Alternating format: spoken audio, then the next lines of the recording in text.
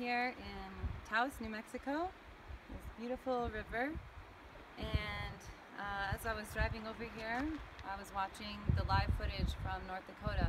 What's happening up there right now is they enclosed the peaceful protectors, and they were drawing weapons on them, and they were dropping canisters of an unknown liquid from the sky, and then they cut off all video footage. So that's happening right now, and I'll be driving up there tomorrow. So just wanted to take this time to say a prayer for those people.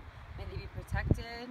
May the whole world see the truth of how this government is addressing people who are just protecting their water and their rights.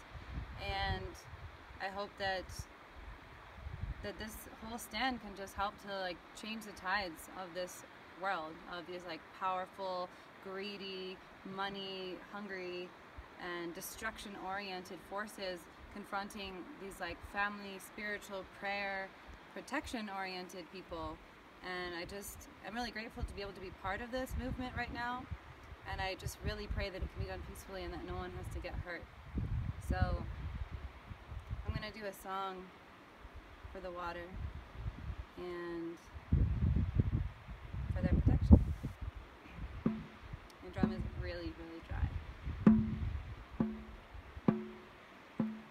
May the rivers all run clear.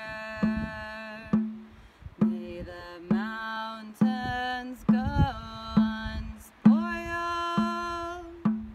May the air be pure. May the trees grow tall.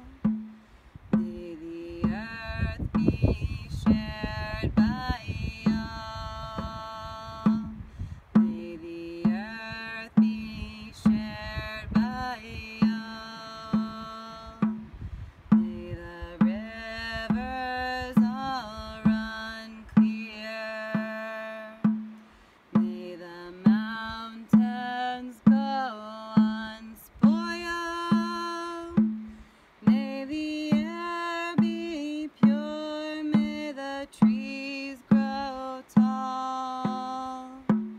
May the earth be shared by all. May the earth be shared by all. So I hope that wherever you are today, that you pray for the water, that you take a stand against any threat to this incredible planet that we live on. Unfortunately, everywhere in the world, there are places you can go and you can pick up trash. You can talk to local businesses about the chemicals that you use. You can look at the own materials that you use, like styrofoam and plastics, and this idea of disposable forks and knives and cups, and just change the way that you behave in this world, because the change has to start with you. And when it starts with you, then that's going to ripple out to the people immediately around you, and if all of them change, then it's going to reach them, and on. Because this is not just about being in North Dakota.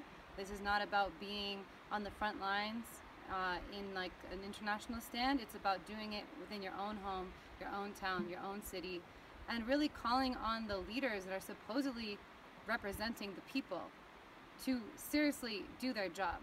And if they're not willing and able, then to get them to leave office, because that is a democracy, and right now we live in a plutocracy.